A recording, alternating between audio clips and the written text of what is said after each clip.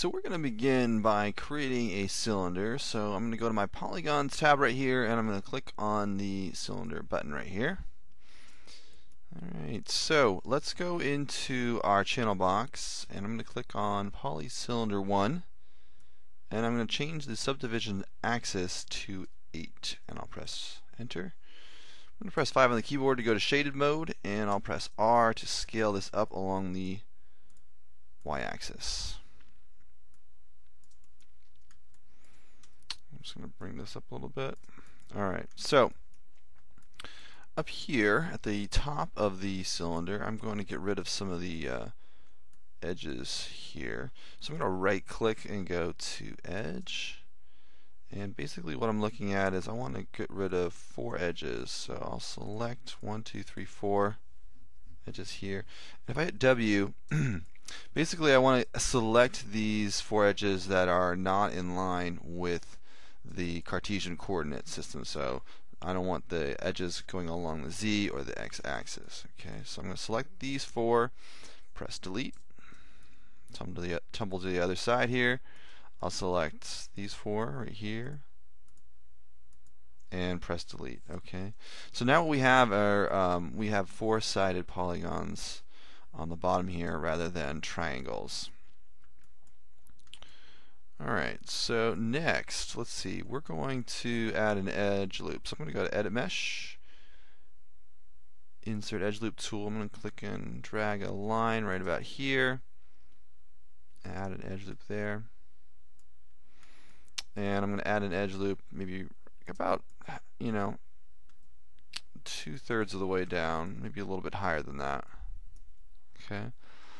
Now at the bottom here, I'm going to hit Q, right click, go to vertex, select all the vertices here, tap the space bar, and go to my I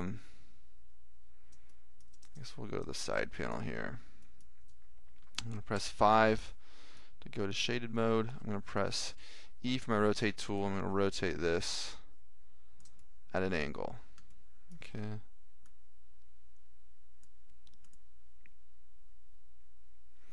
And then I'm just going to hit R, select all those vertices, and just scale them up just a tiny bit. I'll go to Edit Mesh, and then I'll go to Insert Edge Loop Tool, and I'm going to add an additional edge loop down here. Okay. So I'm going to hit Q for my selection tool. I'm going to right click, go to Face. I'm going to select these 4 faces here, hit Extrude. Go over here, and I'm going to use the blue arrow to move my extrusion out.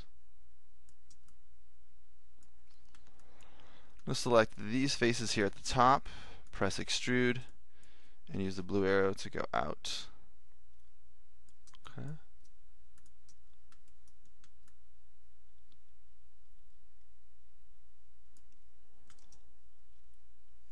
Okay. I'm going to select 4 faces, and I'm going to press W so you can see the axis here. They should be going along the Z axis right here, going this way. So 2 on this side and 2 on the other side. Okay. So if we look at this in our top panel, you can see 2 right here and 2 right here in your top panel. Okay, you should be able to see the orange lines lighting up. Okay, so we're going to extrude these faces out. So as soon as I hit the extrude button, I'm going to hit W, and then I'm going to move them straight out along the Z-axis. Okay, and that is not going to work. So I'm going to press Z to undo, and I'll press R, and we'll scale them out along the Z-axis here. Alright, I'll use the scale tool along the y-axis to kind of scale it down a little bit. And now I'm going to, actually, let me see, I need to reselect these. Scale in along X. And now I'm going to come in and scale these individually. So I've just got one side selected here, and I'll scale that in. I'll go to the other side and scale that in.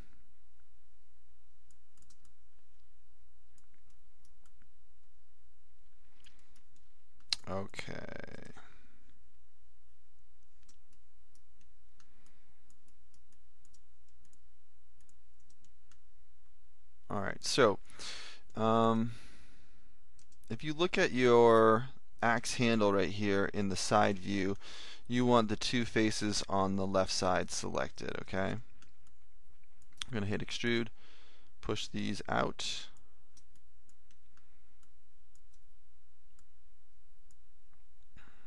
And then I'll hit extrude again. And I'll hit extrude one more time.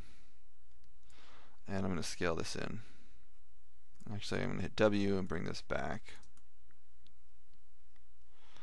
Alright, now I'm going to select these two faces here at the top and the two faces down below here, and I'll hit extrude, and I'll use the blue arrow to move these out, use the green box to scale in, use the blue arrow to bring it back.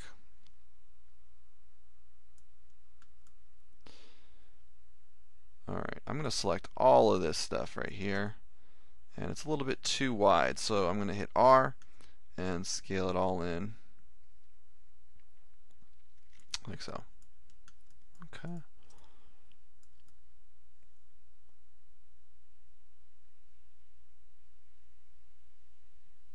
Alright. So I'm going to hit Q, select these two faces here. Press R, we'll scale this in as well, and I'm going to hit extrude and go straight out. Then I'll hit extrude again, I'll go out, and one more time. Oh, looks like something got crossed over here, so let me undo. I'm going to hit W and move this out. Notice the difference. Here we've got clean geometry right here. So that's what we need. We do not want, if I hit extrude again, let's see here. This extrusion comes out, I hit extrude again. Oh. Okay, so we just have to be careful, like if this crosses over like that, you don't ever want to do something like this. So I'm going to press Z to undo, I'll pull this out. We don't want these faces to cross over. Alright, well, so from here I can select these top two faces up here, press extrude, and go up. And press R, scale this stuff in. Move this back a little bit. Alright, so down here I'll select four faces, and I'm going to extrude this down.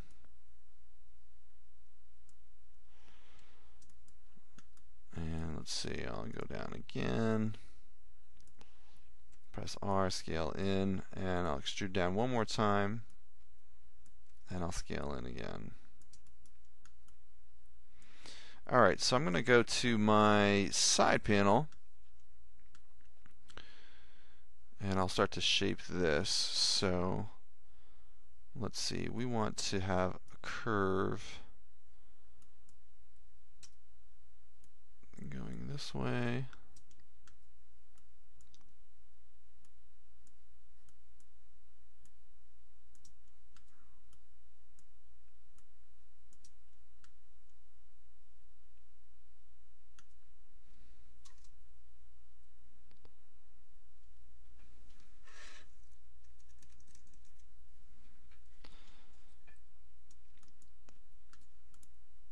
Alright, let's see. We need to bring this stuff in a little bit.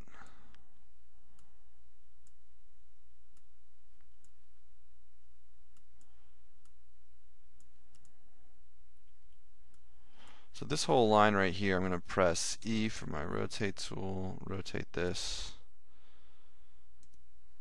and move this over.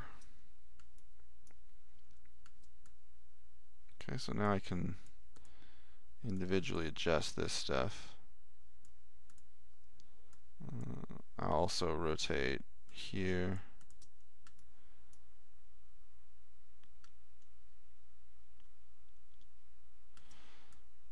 This needs to be at a steeper angle, so I'll continue to rotate that.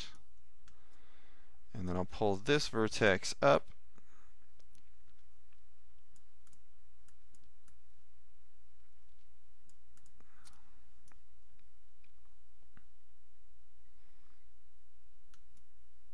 Okay, so I'm going to extend this handle down, make that a little bit longer, bring this part up. I'll bring the blade up a little bit here. Extend this part of the handle down.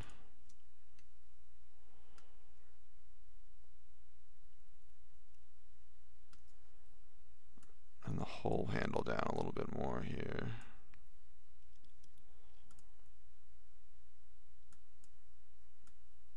Okay.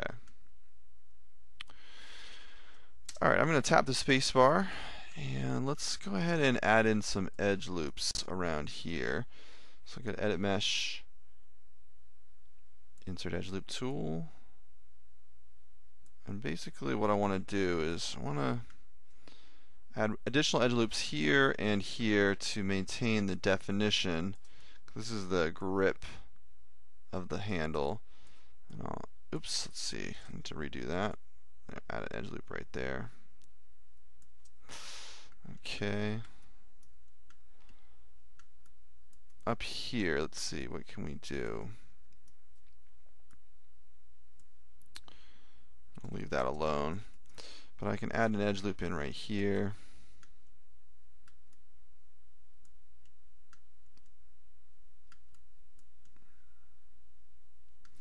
And then I'm going to hit Q, and let's see, I'm going to go to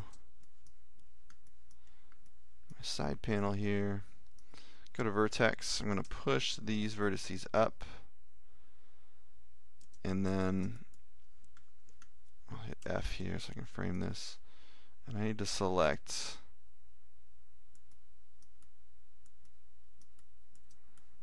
three on either side here, and I got too many, so I'm going to hold down Control and unselect these vertices up here, all this stuff back here. So I just want these three vertices here and the three over here, and we want to pull that down.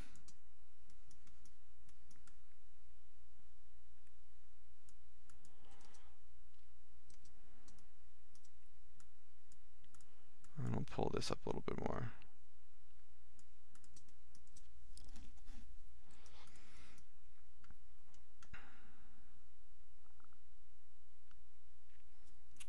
Alright, so let's now go to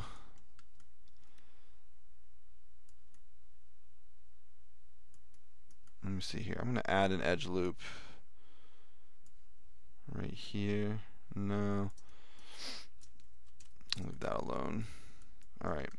I'm going to hit Q, right click, go to face, and I'm going to select these two faces. I'll press extrude, click on the red box right here, let go, and then I'll click and drag on the light blue box here. And then I'm going to press delete and delete those faces. I'm going to go to Edit Mesh, and then go to Append to Polygon Tool. Then I'm going to append this. So I'll press G to finish my append, and now we'll bring up my append tool again. So I'll press G. Okay.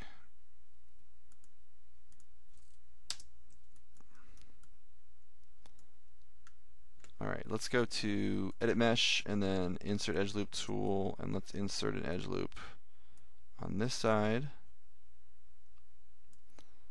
and on this side.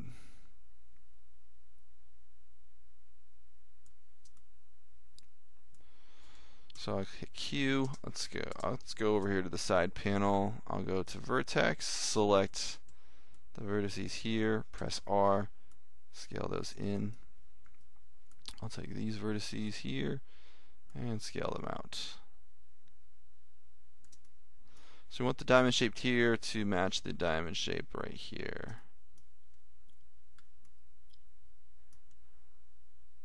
Okay.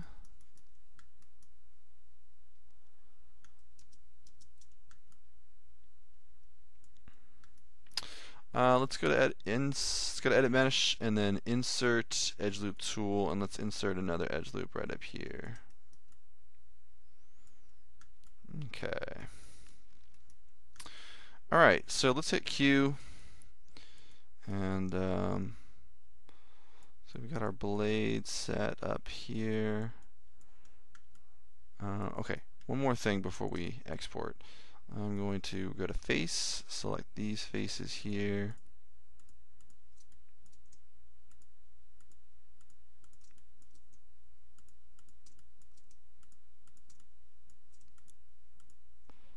Press R, and we're going to scale this stuff in. Okay. Alright. So we're going to right click, go to object mode, and now we have our object selected. Now we're going to send this over to Mudbox. So before we do anything, let's go ahead and save this. I'm going to go to File, Save Scene As, and I'll call this Skyrim Axe. Alright, now I need to scale this up because the dimensions in Mudbox are different from the dimensions in Maya by default. So what I'm going to do is I'm going to go to Modify Freeze Transformations, and then I'm going to scale this up to about 100. I'll hit A. Okay. Can barely see it. Let's go to maybe 80. Okay. Alright, so we've just scaled it up, and now we need to freeze the transformation again. Okay, so I'm going to go to Modify and then Freeze Transformations. Okay, and now I'll go to File, and I'll go over to Send to Mudbox, and I'll go Send as a New Scene.